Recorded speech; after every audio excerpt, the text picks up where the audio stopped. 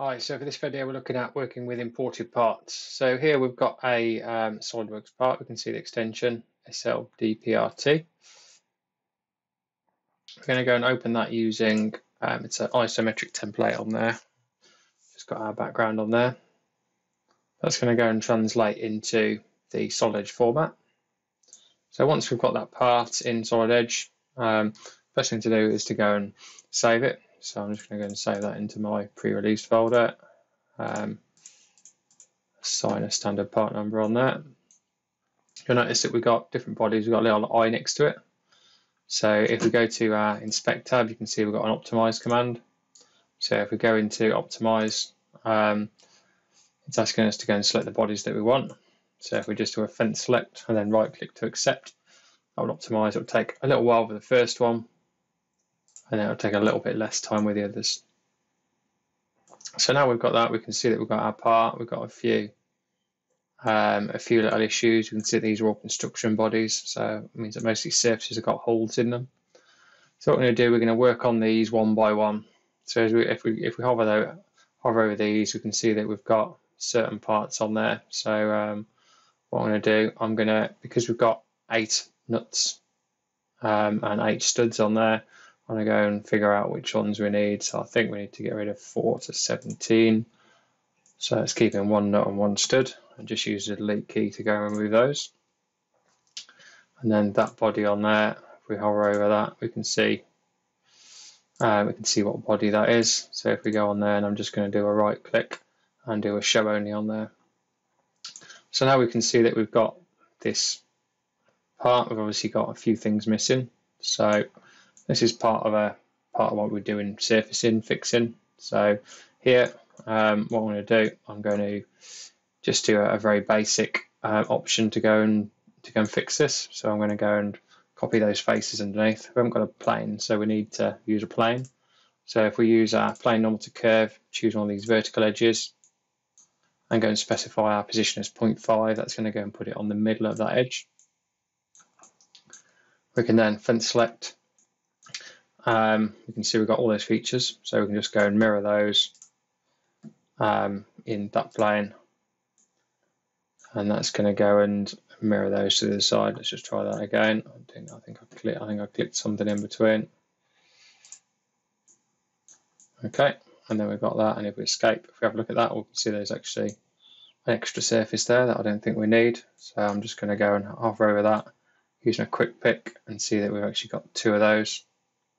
So I'm just going to go and use the delete key to go and remove one of those. So that's pretty good.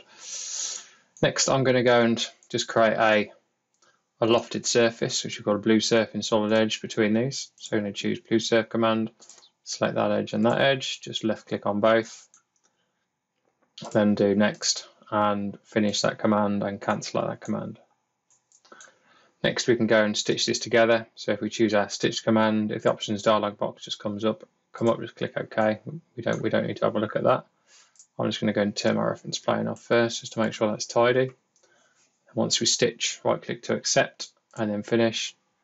You'll see that we've now got that as a solid body. If we go over here, right click and choose toggle design construction, we've now got our first solid body on there.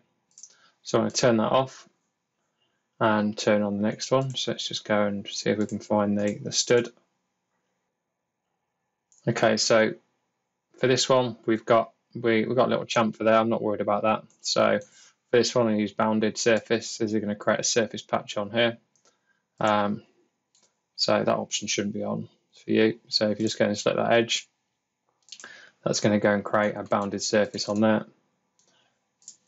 We can then stitch that together. So we can choose our stitch command again, right click, accept that, finish. And if we do want to go and put a chamfer on there, we can go back to our home tab and go and choose the appropriate option. If we want to go and put a chamfer on there, we can do. So I don't think that was the right size. It's going to do 1 mil. Okay, that looks pretty much the same. And then we can go and turn that body into a solid body, the same as the other one.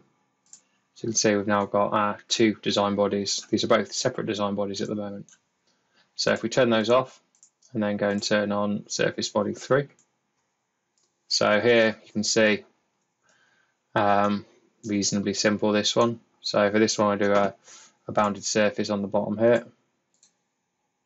So let's just select, right click, accept, and then right click to finish, and then use the escape key to cancel out of there. I do a blue surf between a couple of these holes.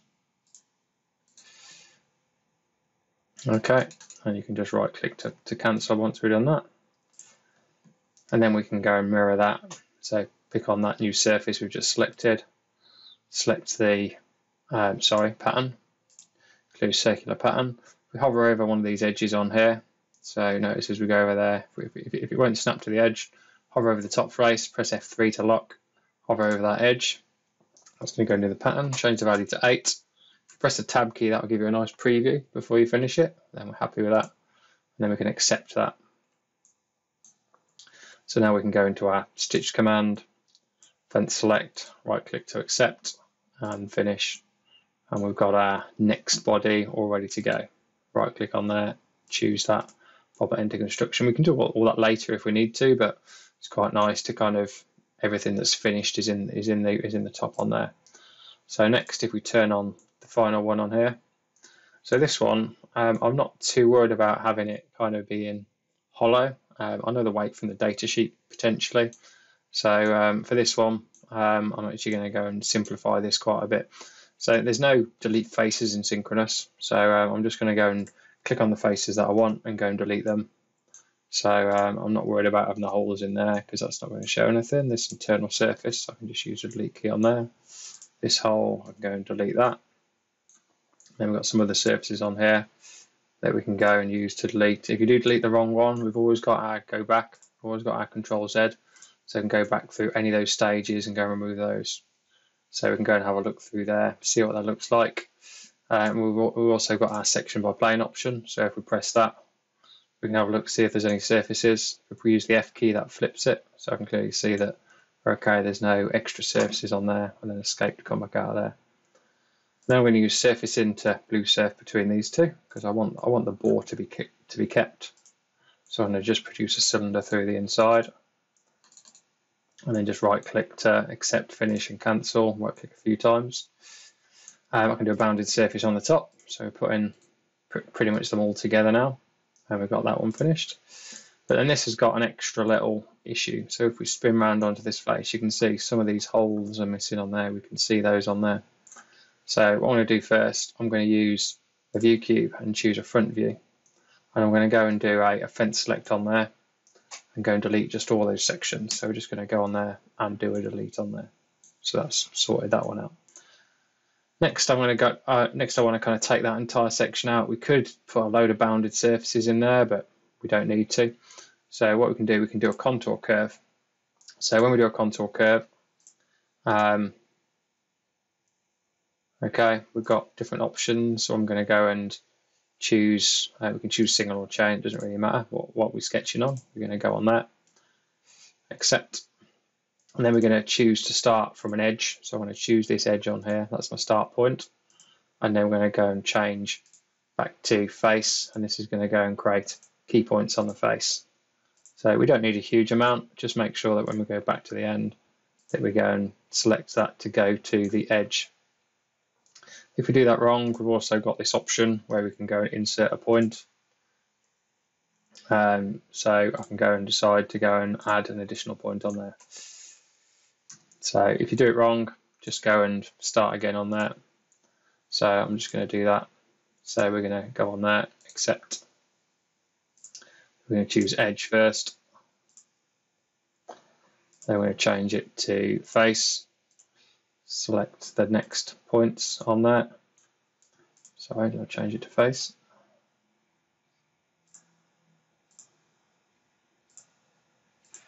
And then back to edge. And make sure we click on that edge and then accept and finish. Once we've done that, we can use our trim command. We can choose our surface on there, so choose single on there, accept. Choose our line that we've just drawn as our cut, accept, and then we can go and select just that internal face. So we're going to go and cut that face out and then finish, cancel that on there. And now we can just use a bounded surface on there. So I'm going to go and turn off my curves here just so we can't see the curve. And then I can choose that element and that element. Because we selected to the edge, it's kind of split that edge up for us. And then we can accept and finish there. So now we've got a overall fully sealed item. If we do stitching, we don't get it. We can use a little tool under the drop down. What we can do on here is show non-stitched edges. So if I go over there and vent select everything, that's going to show all the elements that aren't stitched together. So you can see that's our cylinder, our face, and there's no other options on there. Sometimes you might end up with a tiny little diamond, tiny little triangle or something on there. So once we've done that, we can use our stitch command, vent select and accept. Got our body, everything's all merged together nicely on there. And then I'm going to go and create our design bodies. So we need to go and pattern this. So I'm going to go back to my home tab for my pattern. Go and select those items. Choose our circular pattern command. Go and drag our, go and hover over an edge and select that. Then got our pattern. And then accept. Can then show the last design body. And we've got our part sorted now. And then what I'm going to do, I'm going to go into ordered on there. This will allow us to go and union this together as a single part, but still be able to edit it as external components on there.